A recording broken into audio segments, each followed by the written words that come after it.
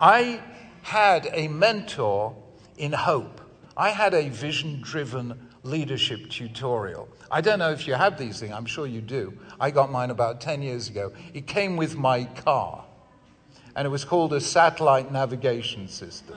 You have something like this? I can't tell you what a beautiful, even mystical experience this was.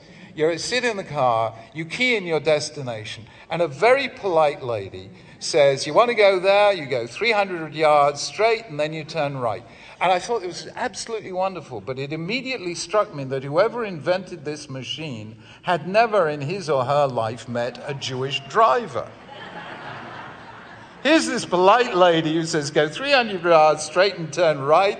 And the Jewish driver says, what does she know? I've been living here for 60 years. I know you go 300 yards and then you turn left. And what I found deeply instructive is what this machine does when you completely ignore its instructions after it's only done what you asked it to do. First thing it does, it has savlanut. I can't tell you how Israelis need tutorials from the satellite navigation system. Never loses its cool. It used to pause for a little while and send up a little sign saying, recalculating the route, and then lo and behold, it shows you the way to get from wherever this ridiculous lost place, you, the Shlemiel Jewish driver who got yourself lost in, how to get from there to there. From which I inferred the following, that if you know where you want to be, however lost you are, there is a route from here to there. And if that is not a signal of hope, I don't know what is. And therefore the challenge is this. The real task of vision-driven leadership in the future is to know exactly where we want to be. If we can agree on that, if we can get clear about that, what are we trying to achieve? Then, however lost we are, there's a route from here to there. And believe you me, American Jewry can do. It is one of the most remarkable Jewish communities in history. We, from the other side of the Atlantic, we haven't quite got over 1776 yet, but we stand in awed admiration of your achievements. The real task is to know what is the destination. That is the vision-driven leadership, which has characterized Judaism from the very beginning, from the moment that Abraham hears a call, to go on this unknown destination, to create a new kind of society, to Moshe Rabbeinu's vision at the burning bush. We have been a people of visionaries. And the real issue is, how do we apply that to our current Jewish situation? And I just want to share with you 3 fundamental principles that we discovered in British Jewry as we were trying to do this 20 years ago, and as now, I think, becomes a global Jewish issue. Principle 1. I don't know, do you watch TED Talks on YouTube? There's a wonderful TED Talk, you've probably seen it, by a young man called Simon Sinek, who gave this talk and has written a book with the same title. And in it he asks, what makes certain companies, Facebook, Google, Apple, so incredibly successful and others less so? I mean, Apple and Steve Jobs were not the first people to create an MP3 player. So why was it that the iPod was such a huge success, whereas its predecessors that did the same thing weren't such successes? Why is it that some leaders are charismatic and change history and others are not? And what Simon does is he puts up on the board 3 circles. And on the outermost circle, he writes the word what. In the middle circle, he writes the word how. And in the center, he writes the word why. And he calls his talk and his book, Start with Why. Almost every Jewish continuity proposal ever asks the question, what? And the question, how? But if you want to change the world, don't start with what and don't start with how. Start with why. And here, we have to say something really problematic, challenging. I have to tell you, remember those figures I gave you a little while ago? 74% say being Jewish is remembering the Holocaust, 69% leading a moral life, 56% social justice, 49% intellectual curiosity, and 42% a sense of humor. Let me tell you something. As wise, those don't quite work. Why? Because, believe it or not, you don't have to be Jewish to remember the Holocaust. In Britain, and I'm sure in the States as well, since the year 2000, January the 27th is National Holocaust Memorial Day.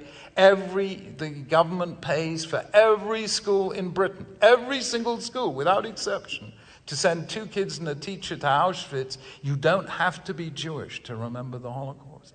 You don't have to be Jewish to lead a moral life. You don't have to be Jewish to care about social justice. You don't even need to be Jewish to have intellectual curiosity, although in that case it helps.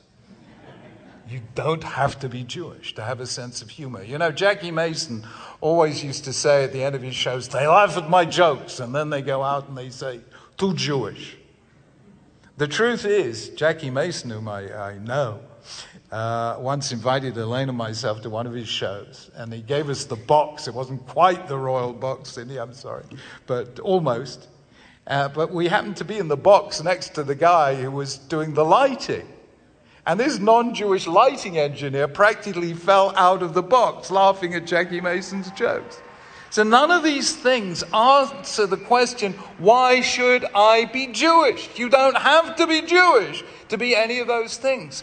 And this was our biggest problem in British Jewry. I have to be blunt with you. Our biggest problem was not building more day schools than ever before in British Jewish history. Our difficulty wasn't persuading the British government to pay for them, which was a nice help when it came. Our biggest problem was asking the question, why be Jewish? To be Jewish means to be different. Why should I be different? And you know something? We do not have a history of asking that question. For most of Jewish history, nobody ever asked, why be Jewish? Why be Jewish? Because your parents were Jewish, your grandparents were Jewish, your Bubba and Zeta and their Bubba and Zeta were Jewish. What choice did you have? That's who you were. But today, when you can choose to be anything you choose to be, today we have to ask and answer that question.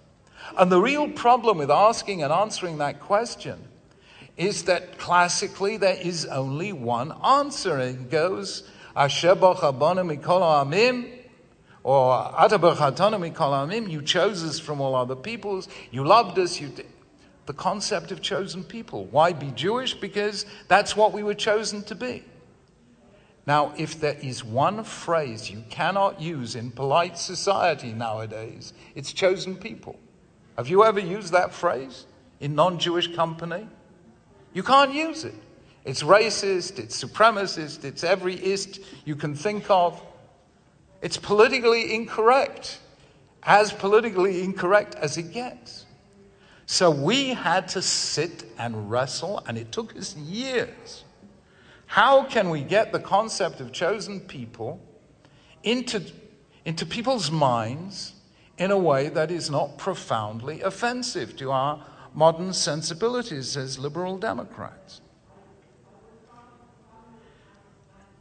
And in the end, after at least 5 years of intellectual searching, we came up with an answer.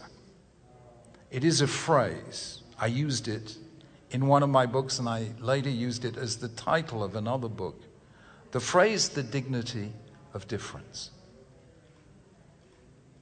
I said, the Bible begins not with Jews, not with Israel, but with humanity. Adam and Eve, Cain and Abel, Noah and the flood, Babel and its builders. And it's only with chapter 12 that God tells Abraham to go and start a new way of serving God.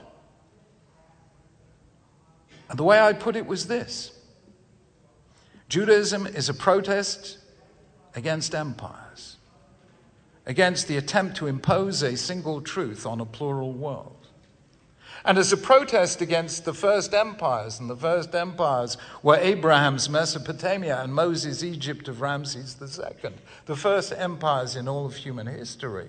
Judaism came along and God said to Abraham, go you and be different, to teach humanity the dignity of difference. And if you say everyone is different, that's the truth. Everyone is different. But Jews were the only people who throughout history stood firm on the principle of the right to be different, the duty to be different, the dignity of difference. We were the only people who throughout history refused to convert to the dominant religion or assimilate to the dominant culture.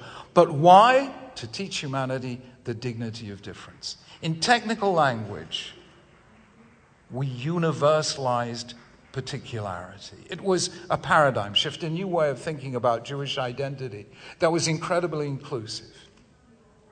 And because I didn't know whether it would work, I road tested it.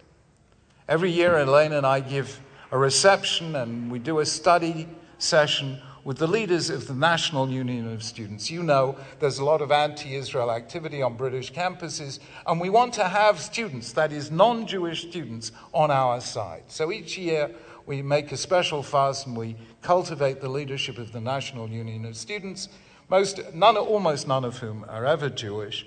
And we sit and we befriend them, we give them a reception, we learn with them. And so for 2 years in a row, I tested out on them, non-Jews, all of them, the concept of dignity of difference. And I watched the impact of that phrase on that group, some of whom were Muslims, some Hindu, some Sikh, some from the Caribbean, all sorts of colors and ethnicities. And I saw them listening to that session and walking out of the room an inch taller. And you could kind of see what they were saying to themselves. We always knew we were different, but until now, we thought that was a bad thing. And here's the chief rabbi telling us it's a good thing. And believe it or not, the students, the non-Jewish students, took a sentence out of my book, Dignity of Difference. They wrote it on a plaque. And if you go today to the Students' Union in London University, on the outside wall by the front door, there is a plaque with that quote from the Dignity of Difference in my name. In other words, we found a way of making being different acceptable in the language of today. We had to do that, or I believe we would never have been able to answer the question, why be Jewish? It's not in itself an answer, but it was a necessary precondition of an answer. And that's what we did. The second thing we did was quite interesting, and it happened almost by accident. You know, as a rabbi, I, for the first 3 years, ran around all the synagogues in Britain. After 3 years, I said to Elaine, I've now met all the Jews who come to synagogue. How do I meet the Jews who never come to synagogue? This was an interesting question. And we solved it, actually, in a quite creative way. You wouldn't believe this, but in Britain, where they don't really go in for breakfast television, but they go in for breakfast radio in a very big way. And in Britain, as a curious legacy from the origins of the BBC, there is a pause for religious reflection in the middle of the morning news program. It's called Thought for the Day. And it is the weirdest thing imaginable. You know, you're just getting up, bouncing up full of the joys of spring, and somebody starts giving you a sermon. It appeals to all my sadistic instincts. But I started doing this, and I started doing broadcasting for the BBC.